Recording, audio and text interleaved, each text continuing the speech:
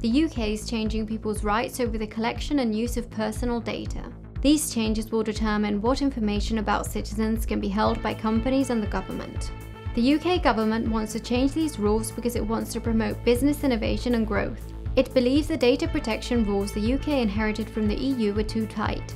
When this happens, the UK and EU will end up with different data protection rules. What does it mean for both the UK and Europe?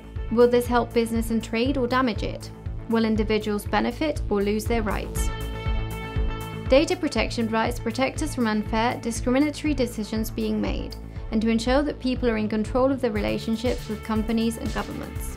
They also prevent business and government from using data without boundaries. They ensure that checks are made so that people won't suffer bad outcomes from data collection and use by government or business. Data protection rights have been used to challenge automated exam results, false accusations of fraud, police demanding phone data from rape victims, and mass profiling of internet users for online advertising. But the UK government believes that these existing data rights encourage excessive paperwork and create burdens on businesses. They want to create a new regulatory framework under which the value of data can be truly maximised while removing inappropriate barriers to the flow of UK personal data overseas. The new government wants even more radical changes than those published in July. These already included sweeping new powers for the executive. New executive powers would allow UK data protection standards to be easily changed by ministers through statutory instruments. Ministers will be able to rewrite data protection rules to allow new business uses of data. The July bill gave government the power to direct the regulator to promote new uses of data, trade and economic growth. Ministers will be able to permit new uses of data by government regardless of the impacts, and with minimal supervision by UK Parliament. Ministers will be able to consider a wide range of factors that go beyond data protection when allowing easy data transfers with another country, known as adequacy decisions. This could include commercial relationships and possibly trade agreements. The aim is easier digital trade, but it could result in UK and EU personal data flowing to countries with low data protection standards.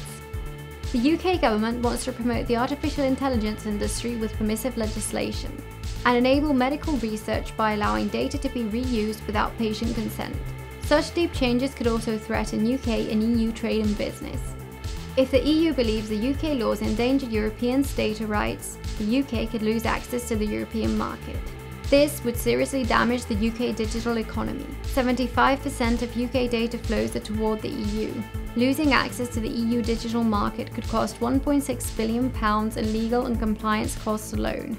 If the UK lowers its data rights standards, the EU may also worry that the UK could become a deregulated offshore competitor, and businesses could use the UK to push the EU towards lower privacy standards. This could endanger consumer trust. Data protection improves trust in the digital economy by ensuring people are in greater control of who is using their data and how. Loss of trust could damage digital businesses. If the UK and EU get these laws wrong, we all stand to lose, both businesses and citizens.